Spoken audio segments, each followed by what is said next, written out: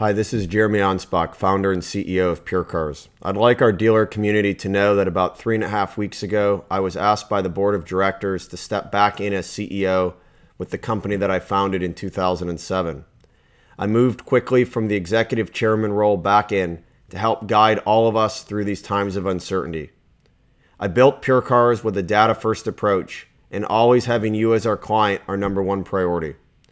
We have reactivated all product, development, data science, and machine learning teams to understand what is happening on a macro level, how it is impacted from a work from home order, what happens when a dealer is deemed essential or non-essential.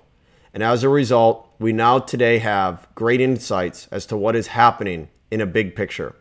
And by having these insights, we can now overlay what is happening as changes are being made, like shifting spend from search to social, or from reducing budgets substantially in variable ops and accelerated in fixed ops. All the things your gut has been asking you whether or not you should or shouldn't do in these times, we now have data to help guide us. As a result, all of our sales team has been refocused to help our current clients. We are not interested in selling anything right now. We are interested in doing whatever it takes to help our dealers. As a result, we will be shifting search budget substantially to social. There's over 70% usage increase on Messenger, over 100% in group communication, and we're able to buy social for nearly 50 cents on the dollar right now compared to what it was like before.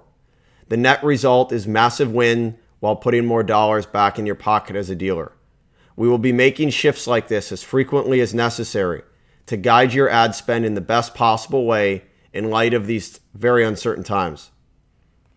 I will do as many updates as it takes to keep all of you in the loop, but please know that our customer experience group that interacts with your store on a day-to-day basis has accelerated their timetable in taking action and being in lockstep with your store.